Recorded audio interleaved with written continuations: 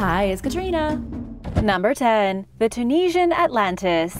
Atlantis was described by Plato as an island located just beyond the Pillars of Hercules, and it was destroyed by the wrath of the gods, never to be seen again. Most myths of Atlantis state that it plunged beneath the waves of the sea. However, there is another theory that says Atlantis was actually located in modern Tunisia, and that it didn't sink beneath the ocean, but beneath the sands of Africa. Believe it or not, this was a hot theory prior to the Second World War. Scholars were obsessed with the idea of a Tunisian Atlantis. We know that Tunisia was home to some of the greatest civilizations of the ancient world, occupied by the Egyptians and even the Carthaginians, who would wage war against Rome. We also know, based on archaeological excavations, that Tunisia was inhabited about 100,000 years ago by early humans. There is an interesting, little-known geological feature of the country. It's dotted with large salt lakes known as chotts, which fill with water in cooler weather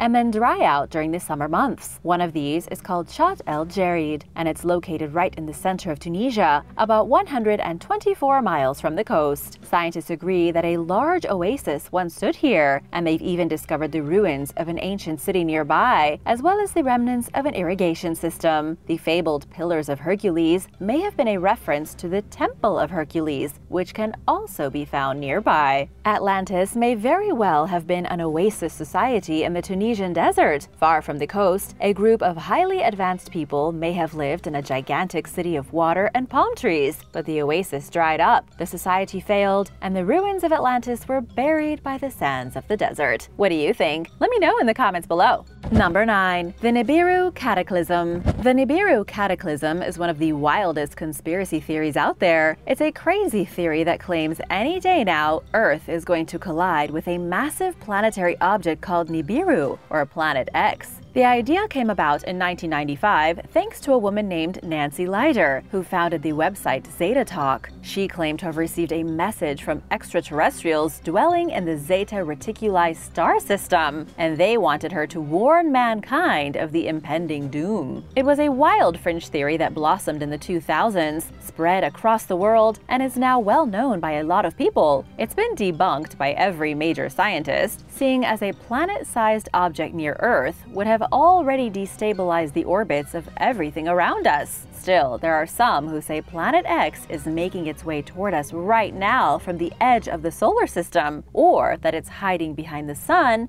and so we can't see it. And soon, it will crash into us and all humanity will be lost. Number 8. Stoned apes. Despite all we know, scientists still can't figure out how humans evolved from Homo erectus to Homo sapiens in the short span of 200,000 years. Homo erectus had an extraordinarily small brain. It was one of our earliest human ancestors, but it wasn't about to win any spelling bees. 200,000 years later, Homo sapiens had evolved to have the big brains that brought us to the moon and back. Scientists are baffled as to how this happened. One of these stranger theories was proposed by a mystic and psychonaut named Terence McKenna. He proposed that over 200,000 years ago, Homo erectus began to eat magic mushrooms, scientifically known as psilocybe cubensis. Eating magic mushrooms doubled the size of the Homo erectus's brain by quite literally opening up its mind. The effects of the magic mushrooms would have increased the desire to procreate, heightened clarity and focus to make hunting easier, and also would have stimulated never-before-touched language portions of the brain, inducing religious experiences. Scientists believe magic mushrooms could have worked as an evolutionary catalyst in early hominins. It would have pushed the brain to its limits, forcing it to become more complex and to develop better, more sophisticated thinking processes. However, it's still just a theory and hasn't been proven as fact. Number 7. Greeks in Peru. In the 8th century BC, the Greek poet Hesiod described a place at the end of the world, a mysterious place where the horribly ugly Gorgons lived and where Atlas resided as a giant mountain. This mysterious place at the end of existence was bordered by a massive chasm filled with an impassable and treacherous sea.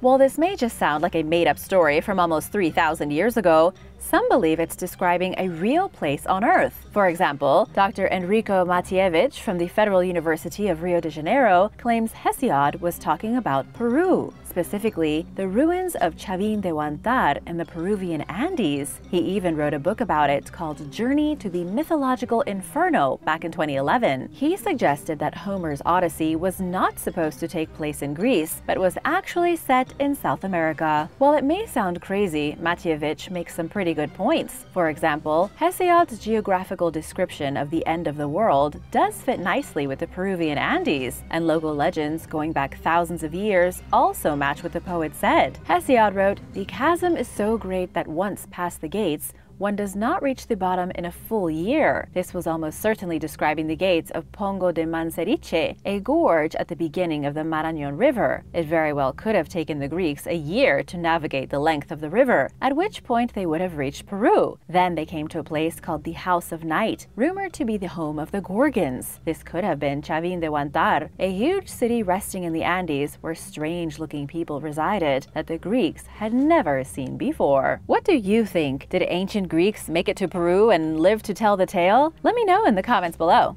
Number 6. Giants in America. There are multiple theories from around the world that suggest there was a race of giants living on our planet not too long ago. But we're going to focus on the theory of giants in America, something that, if proved correct, would change the way we see history. The main evidence for giants living in North America comes from the 19th century. This was a time of great expansion in the United States, when mines were being dug, gold was being pulled from the ground, and new cities were being built everywhere. At the turn of the century, hundreds of reputable reports came in across the nation of giant skeletons being found. People were digging up ancient burial mounds across the country and finding the bones of humanoids upwards of 7 feet tall. According to reports in local New England newspapers, backed by the Scientific American magazine, skeletons were unearthed at both the Monk's Mound and the Cahokia Mound, two of the largest ancient structures built by the indigenous people of North America. But that's not all. Giant skeletons were allegedly found in Martha's Vineyard, Deerfield Valley in Massachusetts, upstate New York, and in the Ohio River Valley. The Chickasaba Mound in Arkansas also revealed great big skeletons, some of which were 10 feet tall and had double rows of teeth, like aliens. The craziest part is that by the time the 20th century rolled around, all these skeletons had vanished. All scientific publications began denying they had existed, and the whole thing became a conspiracy theory rather than real, tangible science. Number 5. The creation of the moon. Scientists say there is a chunk of moon rock hiding deep inside of the Earth. The theory has been around for a long time and has something to do with the protoplanet named Theia. Scientists think that during Earth's infancy, 4.5 billion years ago, Theia collided with the planet and smashed into pieces. This is kind of like the theory of Planet X, only it already happened a really long time ago. Scientists even believe Theia is buried inside of the Earth's mantle in 2 giant chunks, each one the size of a massive continent. These pieces likely sit beneath West Africa in the Pacific Ocean, kind of like a pair of headphones strapped to the planet. Each one is hundreds of miles tall and over 1,000 miles wide. PhD student Qian Yuan from Arizona State University says the chunks are the biggest things in the mantle. We know they are there because of scientific readings looking into the rock. We just don't know for sure if they came from an alien planet. However, seismic readings have shown something interesting. Seismic shock waves from earthquakes slow down abruptly when they pass through these particular chunks of rock. This suggests they have a chemical composition different to everything else in the mantle. They could be part of Theia, the hypothetical planet, which would also make them chunks of the moon itself. The theory also says that during the collision, a piece of Theia broke off and became our one and only moon. Number 4. Noah's skeleton.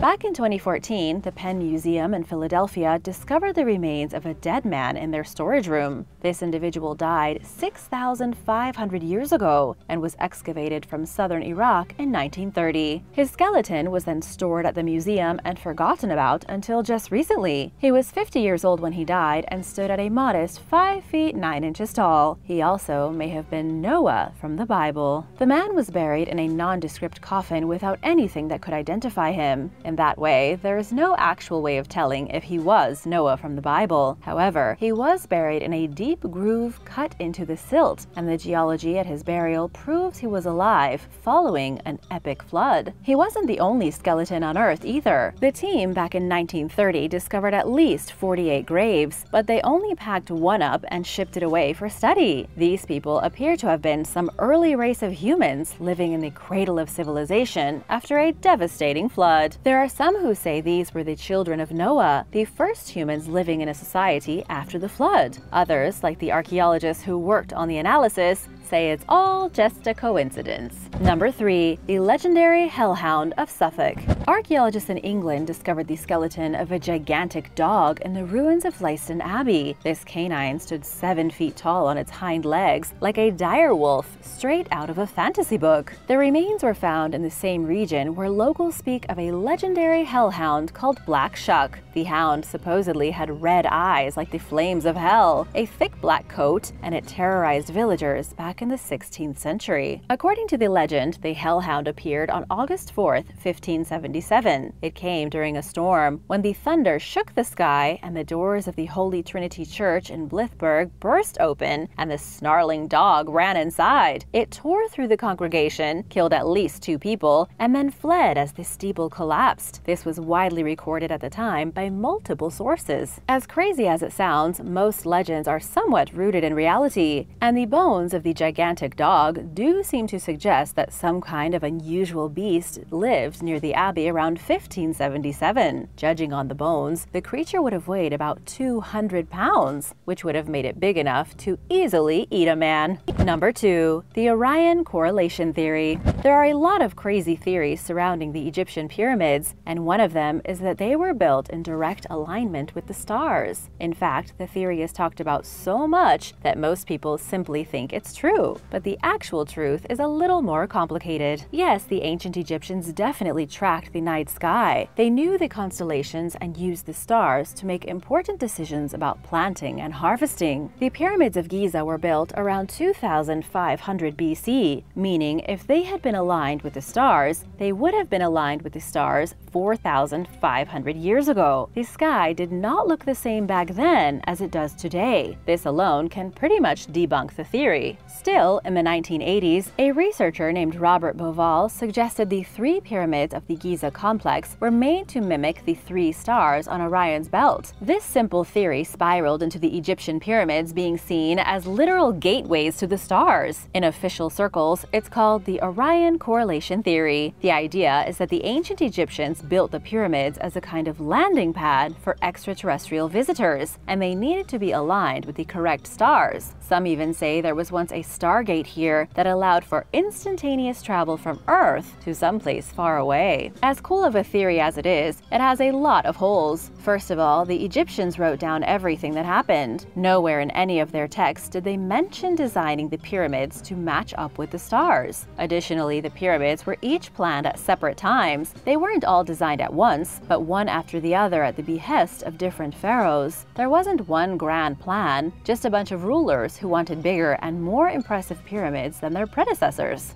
Number 1. Stonehenge Pig Lard. Researchers believe they may have just figured out how the megalithic rocks of Stonehenge were moved into place. If the theory is correct, it could confirm once and for all how Stonehenge was created 5,000 years ago. Researchers like archaeologist Lisa Marie Chilito made their most recent hypothesis by analyzing ceramic pots found near Stonehenge. They were taken from Durrington Walls, where the builders lived while the monument was under construction. The pots held trace levels of pig fat. Originally, researchers had thought the pots were used for cooking food, but it appears they might have been used to collect fat dripping off pigs as they were roasted. This pig grease would have been stored and turned into lard, and then it would have been used to lubricate sleds. The lubricating of the sleds with lard would have significantly helped primitive druids move the massive stones. They basically used the lard like water on a slip and slide to haul them across vast distances to where Stonehenge stands today. Thanks for watching! Which theory did you like the most? Let us know in the comments below, and be sure to subscribe if you haven't already. See you later! Bye!